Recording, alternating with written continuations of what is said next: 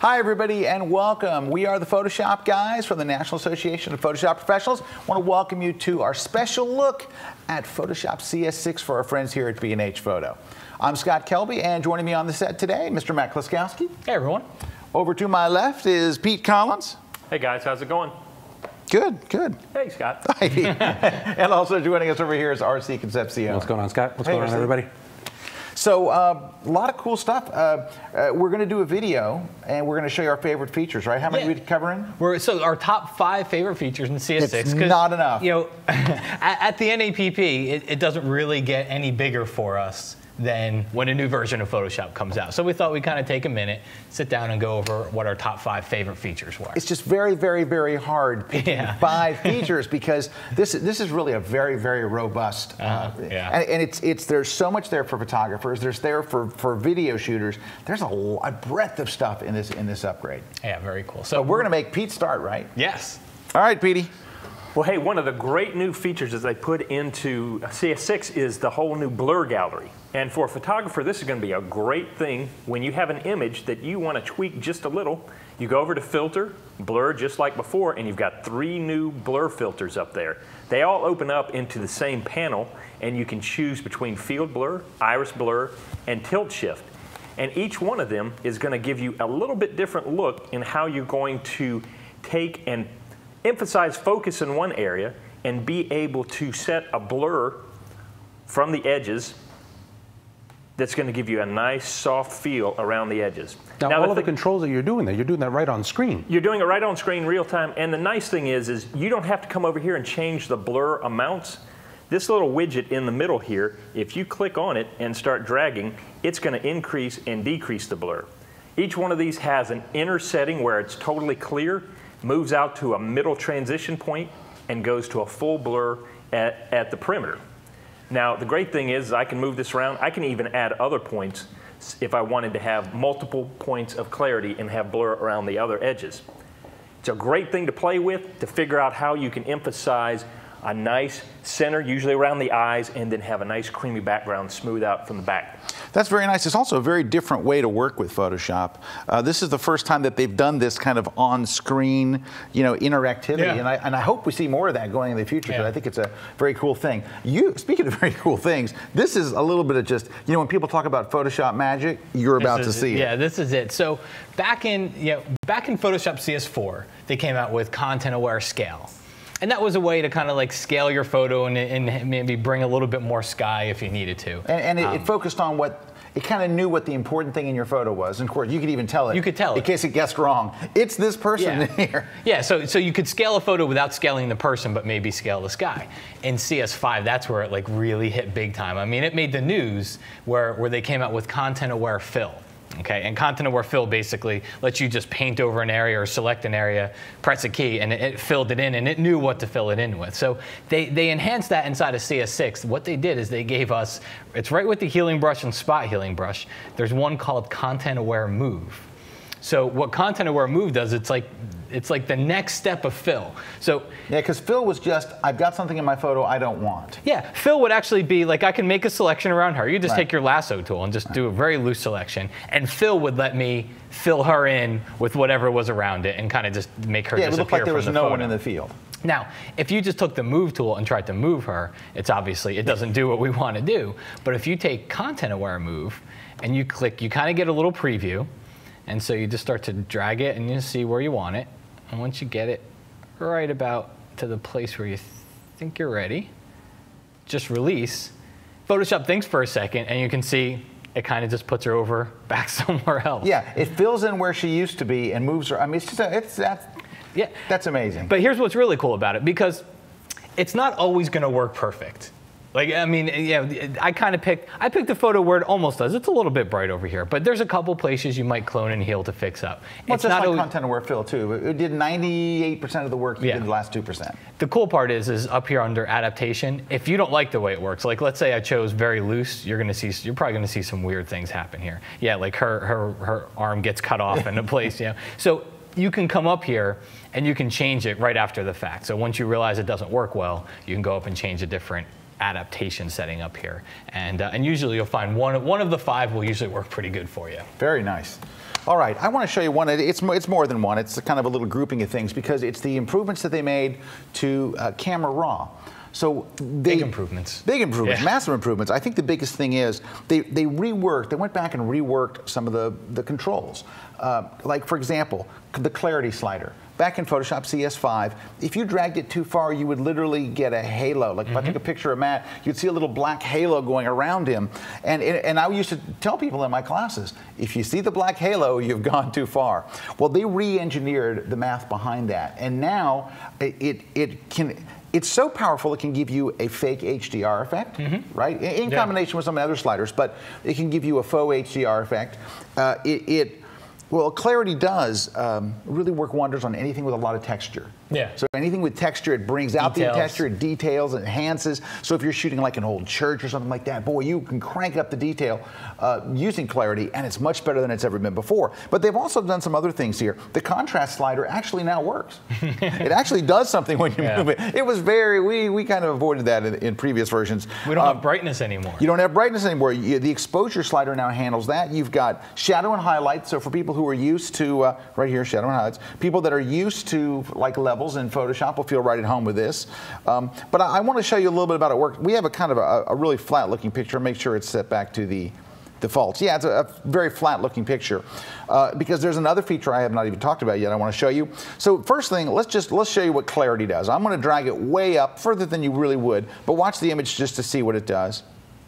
See how everything kind of gets really like crisp and snappier, and it also affects the contrast a little bit as well because clarity actually controls mid-tone contrast. So I'm going to crank this way up. Now here's my problem with this is it made the buildings look a little bit maybe washed out. They look better, I think. I mean, I can just show you before and after here. Look, the whole image. Look at the sky, look at the detail in the boats and the water. Everything looks quite a bit better, right? But let's do this. Let's get the adjustment brush. When you click on the adjustment brush, which allows you to just edit certain areas, you have almost all of the same sliders in just about the same order here. So you can now paint adjustments. Well, what do I want to paint? I want to paint warmer buildings over here. They just kind of look a little flat and all. So I'm going to just paint over here, and look, I'm painting white balance. You've never been able to do that before. And that's one of the ones that I didn't know I wanted. Until you have it. Until it was there. And now you realize, well, it's great if you're I can't get by without it. You're doing travel photography, you're walking down the street, you're shooting different things and all. Imagine how many times part of what you want to shoot is in the shade. Yep. Part of it's in the sun. Part of it's in the sun. So you're going to have one white balance that looks good, and then anybody in the shade is going to look blue. You've seen it a million times. Now you can go in there and make the two white balances match just like that. Now, of course, I can also at this point add clarity and things like that. But I want to point out one more thing while we're on this brush: noise reduction. There's a noise reduction and a moire reduction, but you're not going to run into moire like you do noise. So what's nice about noise is this. There is a new shadows control. Now the shadows control I think is much better than recovery. The quality of opening it up is better. So when you open up the shadows a bit, it does a better job. And as you can see it opening just in those areas. Yeah. But now what you can do is when you open up the shadows, that's where any noise in the photo is. This was shot at 800 ISO on a D300, which is not a low noise camera by any means. So if you see noise, now you can actually go and hit new and just go and paint in noise reduction. And just so, and you would really probably do this like over in these areas over here and some areas over there where you might have noise. I want to return back to the main panel here, and I'll just show you how you would tweak this using the new sliders. So first thing is you have a little bit of clipping. Things are a little bit bright there. They're street lights, so I'm not too worried about that. But I'm going to lower the overall exposure just a little bit, and this photo looks a little flat. Let's make it more contrasty. Watch. The contrast slider actually works. So we're going to bring that up a little bit. I'm going to pull back the highlights. Okay, and actually the highlights is really more like the recovery than shadows. But let's just open this up. But it works a lot better shadows than recovery would be fill light from CS5. Highlights here. And let's add a little vibrance. And so look at the difference. I'm going to go back and show you before and after. We just moved a few sliders. And in just a few seconds, we took it from just, oh, okay, it's getting there. Yeah. If you're a photographer, Camera Raw by itself, just the upgrade just enough there. Because at the end of the day, if there's something that makes your photos look better, right, which this version does over any other version of Photoshop, I think most people are willing to pay for that right there. It makes my photos look better. The sliders look better. They all look better. I'll take it. Yeah. There's another one. So I think anybody that's worked with video before, you usually have to go learn a whole different program to work with video. And that's why, because RC's going to cover this, and we were talking about it, it's like now people that are familiar with Photoshop, right? Everybody's shooting DSLR video now. Now I can use the program that I kind of already know to start to work with my video. So RC, you got a quick demo on that one? That's pretty much what I was going to say. Oh, did I steal your intro? Thing of, no, that's a good thing. I think that if it's something that everybody's beginning to see it now, it's one of those, and I'm glad that it makes that kind of impact with everybody, because photographers are out there are just shooting and shooting and shooting. They're like, what am I going to do? It sits on your computer, right? You don't do anything with it. You're not making movies. You just have clip, clip, clip, clip, clip, because Photoshop's hard enough. Do we have to go learn another program? And that's the thing. It's just like, it takes it to the whole new level. And the good part about this is that they took all of the stuff that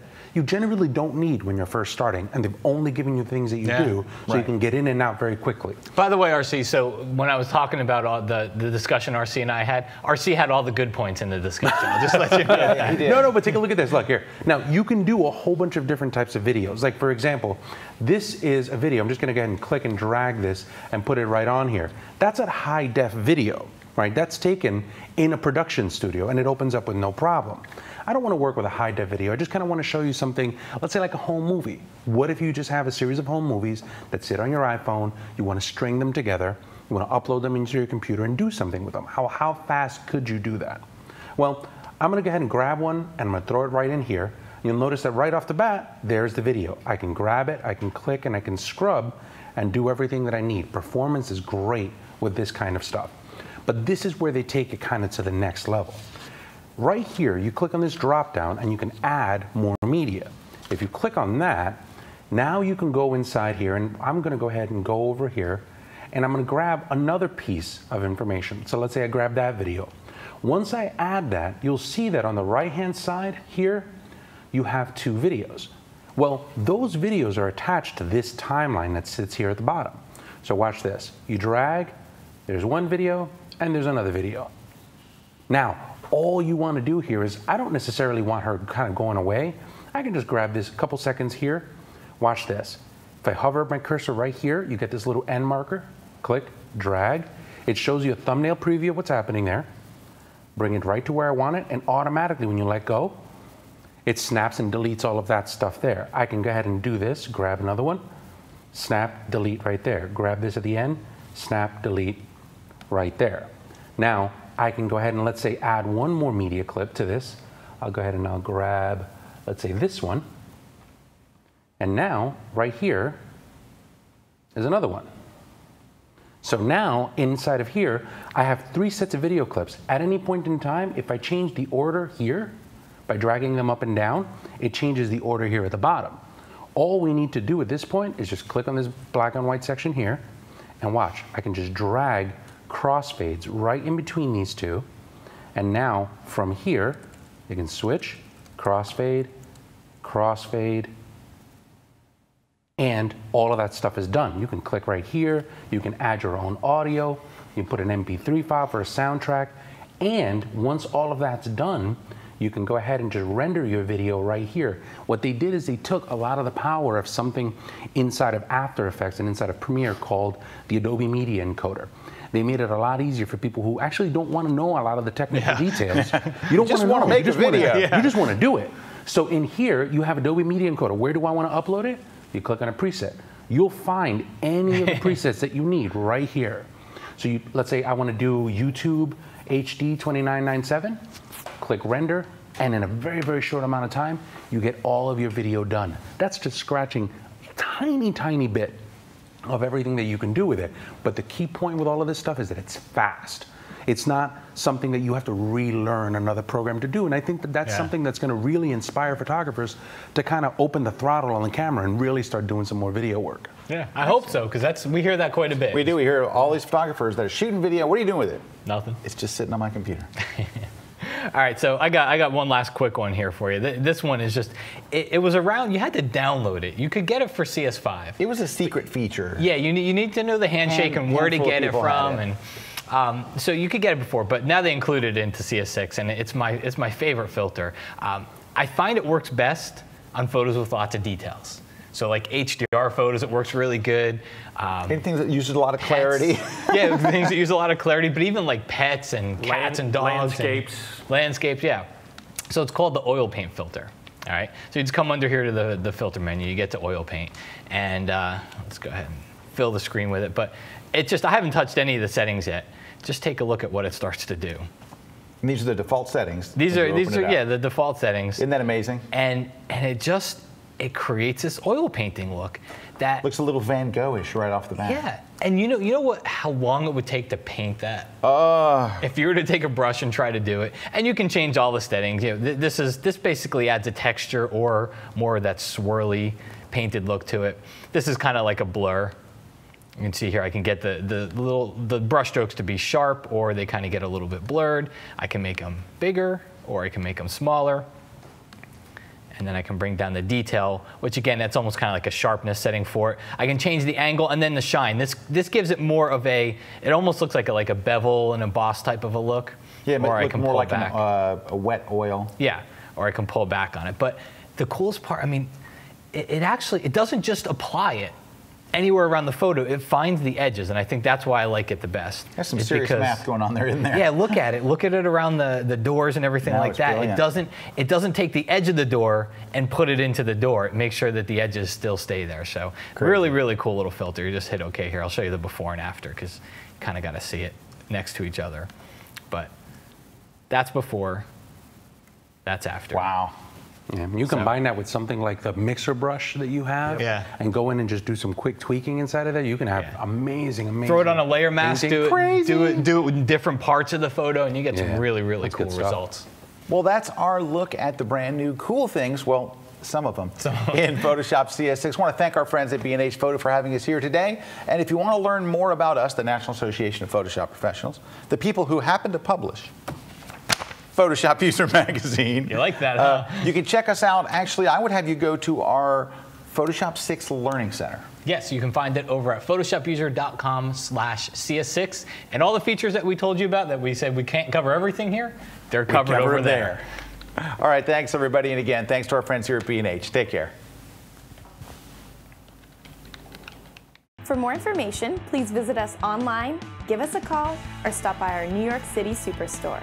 You can also connect with us on the web.